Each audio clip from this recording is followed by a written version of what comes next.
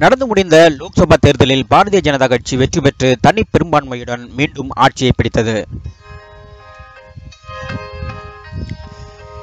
இதனால் நரேந்திர மோடி அவர்கள் இந்தியாவின் பிரதமராக மீண்டும் தெரிவு செய்யப்பட்டார்.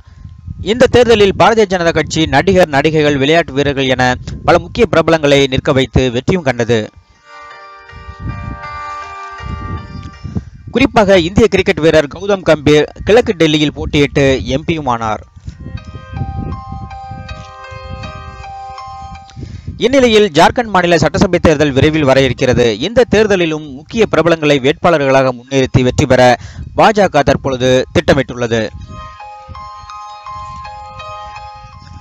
பாஜகவின் இந்த பரிசீலனை பட்டியலில் முக்கிய இடம் பிடித்திருப்பவர் நமது இந்திய கிரிக்கெட் அணி வீரர் தல தோனி. காரணம், தோனி இதே ஜார்க்கண்ட் மாநிலத்தில் உள்ள ராஞ்சியை சேர்ந்தவர் ஆவார்.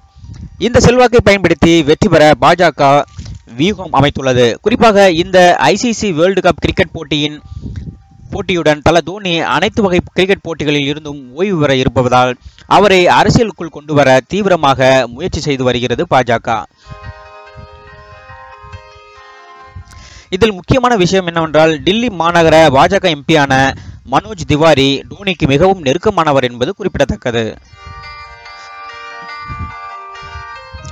மேலும் கடந்த தேர்தல் பிரச்சாரத்தின் போதும் பாஜக சார்பில் அமித்ஷா அவர்கள் தோனியை சந்தித்து அரசியல் என்ட்ரி குறித்து பேசியுள்ளார். அப்போது அமித்ஷாவிடம் உலகக்கோப்பை முடியும் வரை பொறுத்திருக்குமாறு தோனி கூறியதாக பாஜக தலைவர்களே சொல்லி வருகின்றனர்.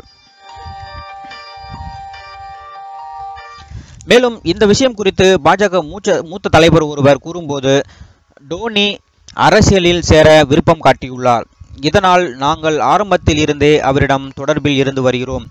கிரிக்கெட்டில் இருந்து ஓய்வு பெறுவதாக அவர் அறிவித்த பிறகு அவர் பாஜகவில் இணைவார். எப்போது, எந்த தேதியில் பாஜகவில் இணைவார் என்ற விவரம் தோனியால் உறுதி செய்யப்படும். இவ்வாறு பாஜக மூத்த தலைவர் கூறியுள்ளார். தோனியின் அறிவிப்புக்கு பிறகே இது குறித்து உறுதி செய்யப்படும் என்று தெரிகிறது.